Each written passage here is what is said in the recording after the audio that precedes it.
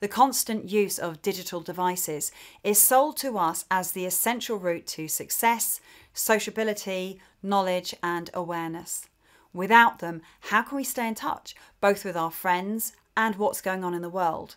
People who don't buy into this are branded technophobes, and you run the risk of being mocked if you're not up to speed with the latest news, gossip, or gaming news.